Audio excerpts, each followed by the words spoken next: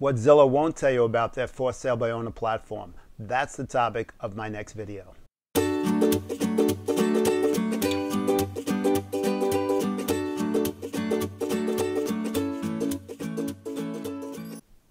What is it that Zillow doesn't want you to know about when it comes to their for sale by owner platform? That's the topic of this video. Hello everybody, my name is Mark Schreier and I'm a real estate agent with Century 21 American Homes Real Estate right here on Syosset, Long Island. If you're new to my channel, welcome, and please remember, if you enjoy the content, subscribe and press or ring the bell, as we say, so you'll get some push notifications whenever my videos come out. And I try to post once a week. I've been pretty good regularly, and I try to get those videos out on Tuesday. As long as my day is going well, I should be able to get them out there sometime on Tuesday afternoon, evening, the latest. So back to this specific topic. Zillow claims that you can get a free listing, a for sale by owner listing, won't cost you a penny. Well, let's dive into it and see if that's actually true. Number one, they ask you to populate their particular questions, your name, the contact phone number. You upload some pictures, you upload video if you have it, description of the property, and so on. Similar to what a real estate agent would do with your property if they were listing it. And remember, your goal is to sell it by yourself. So when you upload that information on Zillow's platform, automatically you've now become a product. A product for who? Well, similar to a toy on a shelf, you become a product for agents. Zillow has another platform that they utilize for real estate agents where they sell leads to agents that have signed on to become part of their particular program.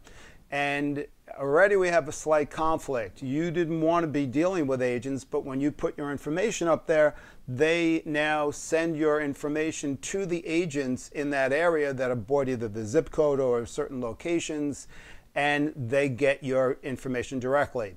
And you become a lead because you're an unrepresented seller looking to sell your house on your own.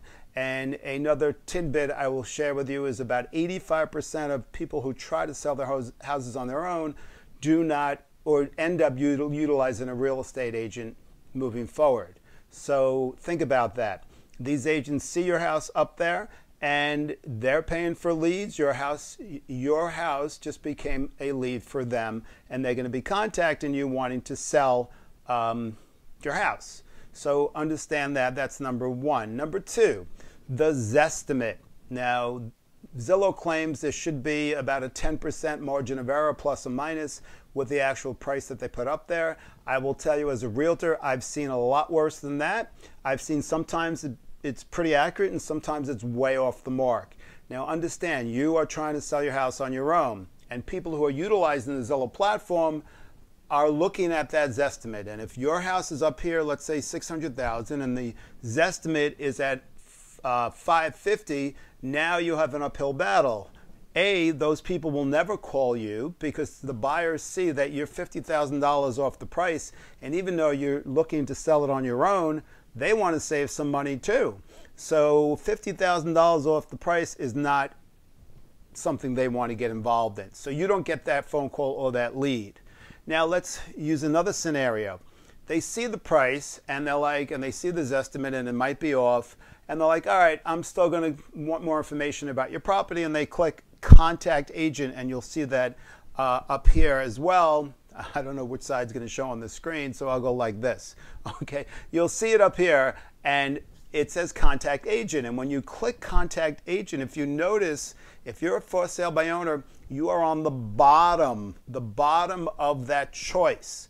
The first one is the agents that have paid to be on that site. So if you click contact agent, and I believe it, even if you didn't click anybody, it will automatically go to, and I didn't test this, so you can leave a comment below if in fact I'm wrong, but I'm pretty sure it's going to go to the paid agents. So if they click number 1, 2, or 3, that's not going to you. That buyer requesting information about your house, the information is going to them. And if you don't want to entertain buyer brokers, which basically means an agent can sell your house if it's not on the multiple listing service and be guaranteed that they'd get a commission, then you're not getting that phone call from that agent, or you'll get the phone call, but you won't get the lead.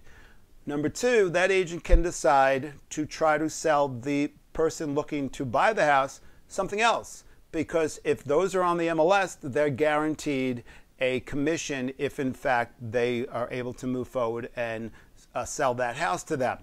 So the leads that you're looking for aren't getting to you. So is it actually free, or is it actually doing you a disservice?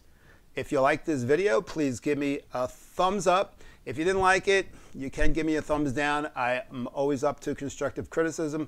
Please leave comments below on any other topics you'd like me to discuss moving forward. This is Mark Schreier from Century 21 American Homes Real Estate. Hello. Yes, I'm talking to you, the person that watched my video to the very end. Thanks a lot for watching. If you enjoyed it, please give me a big thumbs up. Subscribe to my YouTube channel. Like me on Facebook.